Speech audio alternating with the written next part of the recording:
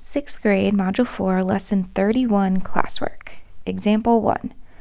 Marcus reads for 30 minutes each night. He wants to determine the total number of minutes he will read over the course of a month. He wrote the equation T equals 30D to represent the total amount of time that he has spent reading, where T represents the total number of minutes and D represents the number of days that he read during the month. Determine which variable is independent and which is dependent. Then create a table to show how many minutes he's read in the first 7 days. So first, let's talk about the difference between an independent variable and a dependent variable. So the independent variable can change, and when it does, it affects the dependent variable. So the dependent depends on the independent variable. So for example, in this, I feel like it's easier to give examples than give the definitions. So let's talk about what that means. So if he reads 30 minutes every night, the total minutes read would be the dependent variable, or 30.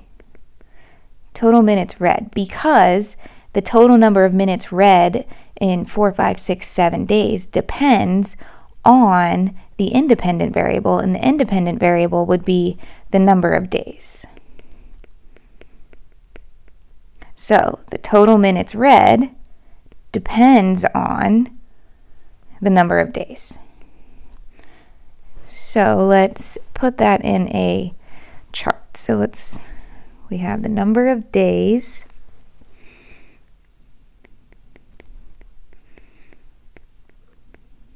or D.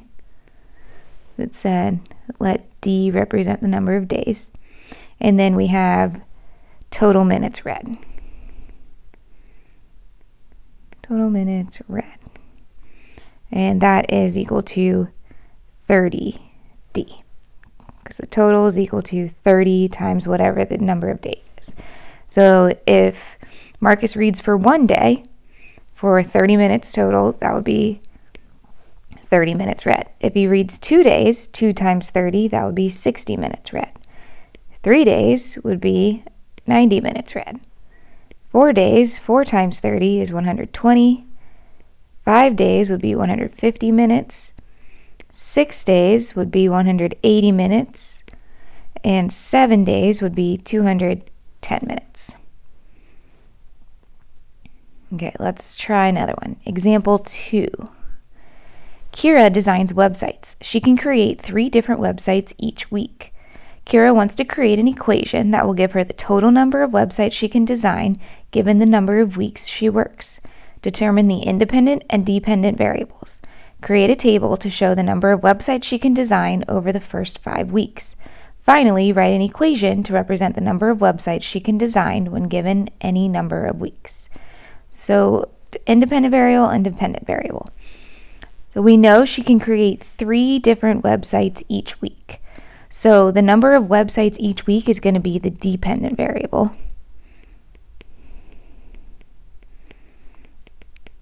Because the number of websites designed depends on the independent variable, which would be the number of weeks that she works.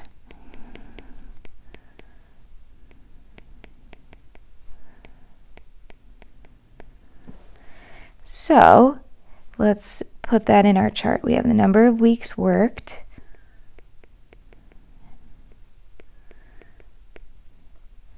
which would be W, and then the number of websites designed.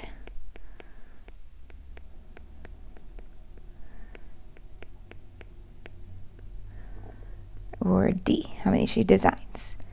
So if she works 1 week, that would be 3 websites.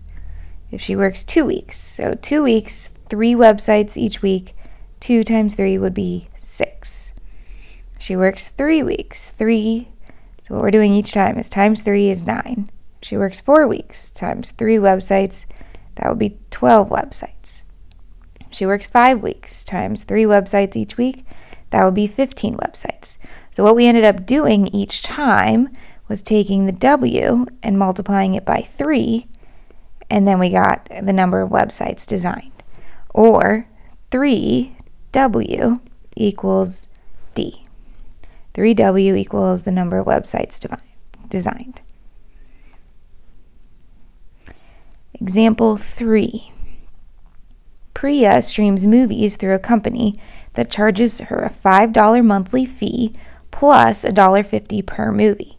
Determine the independent and dependent variables.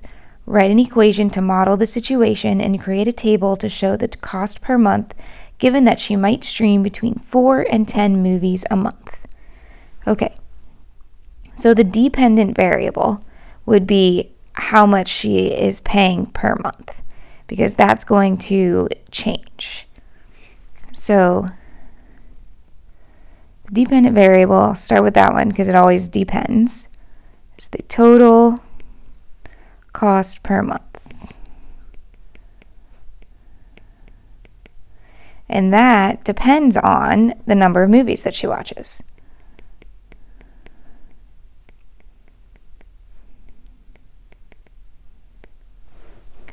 So let's do number of movies. Call that M. And then total cost per month. Call that C. Okay, so we know that and we want to know between 4 and 10 movies. So 4, 5, 6, 7, 8, 9, and 10. Okay, so if she were to watch 4 movies per month, so there's a $5 monthly fee plus $1.50 per movie. So it would be $5 plus $1.50 times 4 movies. So $1.50 times 4 movies, that would be $6 plus $5 would get us $11 per month.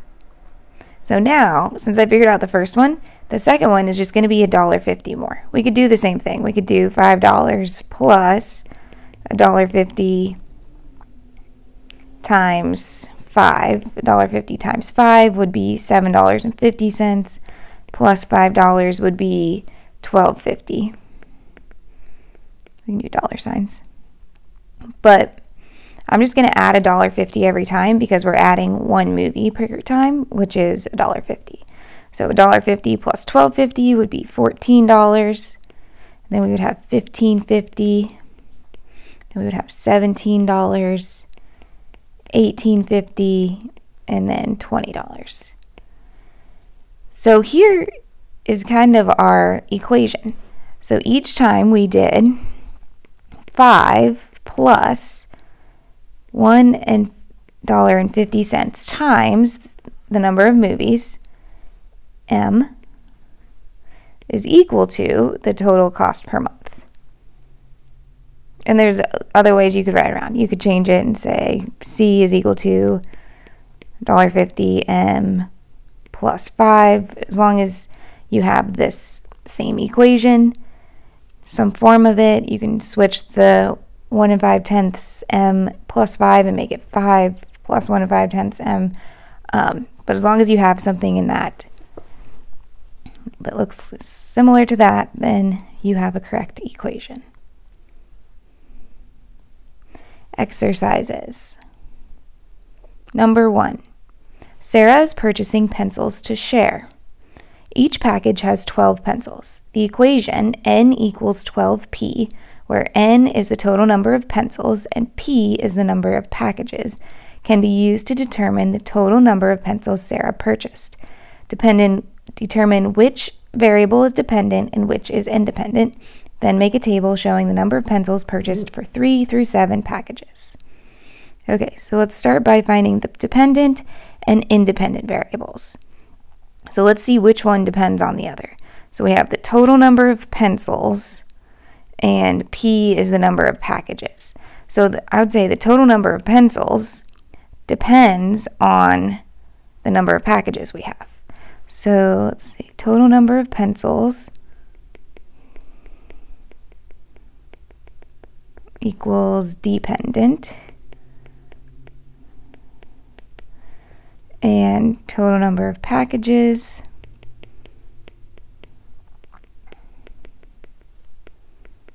would be our independent variable.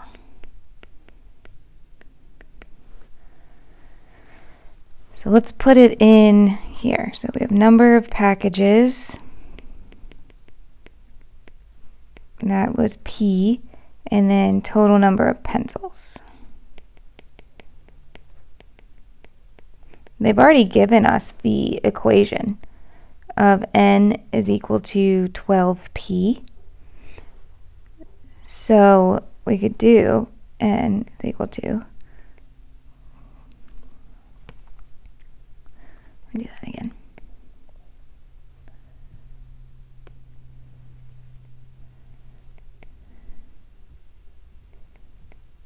So N is equal to 12P. So, and we want to know purchase 3 through 7 packages. So we have 3, 4, 5, 6, 7 packages. Each one has 12 pencils. So 3 times 12 would be 36 pencils. 4 times 12 would be 48 pencils. 5 times 12 would give us 60 pencils. 6 times 12 is 72 pencils. And 7 times 12 would give us 84 pencils. Number 2, Charlotte reads 4 books each week. Let B be the number of books she reads each week, and let W be the number of weeks that she reads. Determine which variable is dependent and which is independent, then write an equation to model the situation. Okay, so when we're looking at it, I see that the number of books she reads each week would be dependent on the number of weeks that she reads. So number of books, let's start with independent. So number of weeks is the independent variable, and number of books read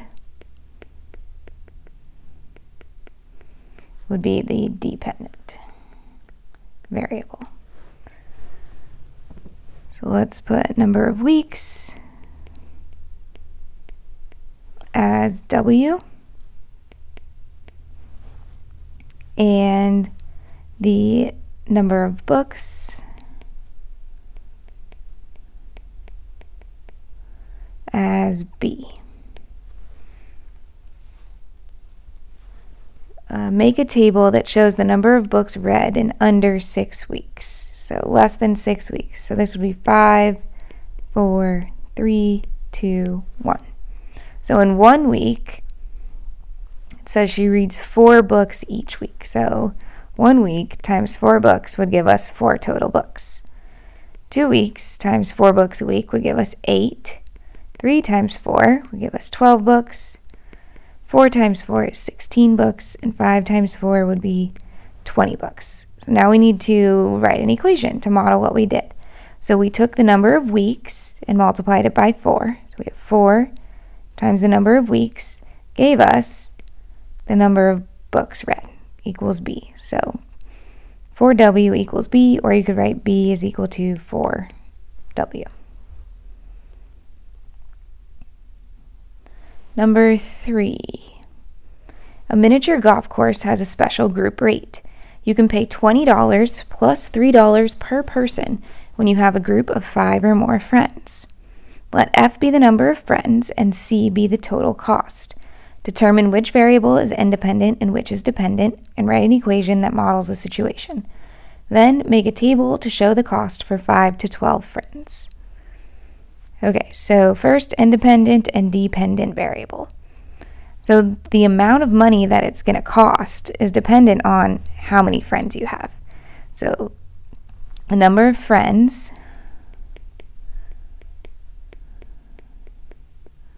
is independent, and total cost is dependent, because the cost is dependent on the number of friends you bring. So we have number of friends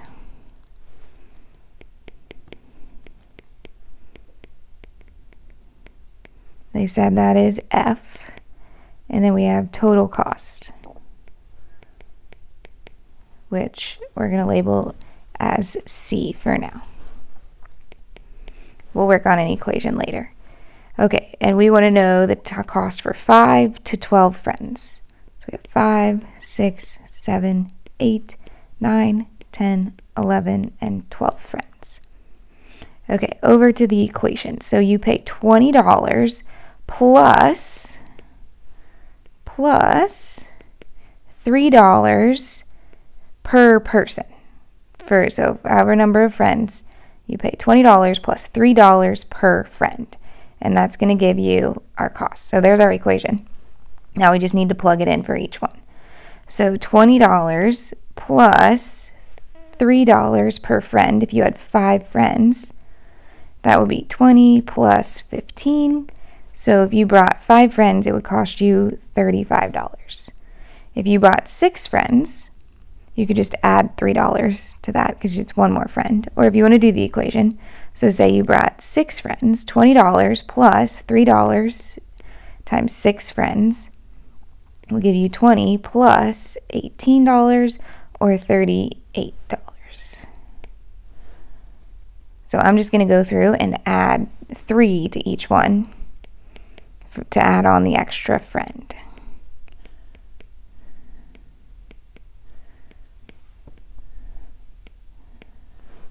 So there's our equation, and that's how much it costs for each total number of friends. Number 4. Carlos is shopping for school supplies. He bought a pencil box for $3, and he also needs to buy notebooks. Each notebook is $2. Let T represent the total cost of the supplies, and N be the number of notebooks Carlos buys. Determine which variable is independent and which is dependent, and write an equation that models the situation. Then make a table to show you the cost for 1 to 5 notebooks. Okay, so we want to know, let's see, we know he bought a pencil for $3 and he also needs notebooks. We know each notebook is $2. So the total cost is going to be the dependent variable because it's going to depend on the number of notebooks he buys. So number of notebooks is the independent,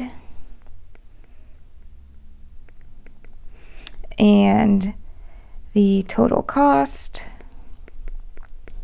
is the dependent variable. So we're going to have number of notebooks and total cost. Okay, so the number, it says let the total cost of the supplies and N, let T represent the total cost. So this is T.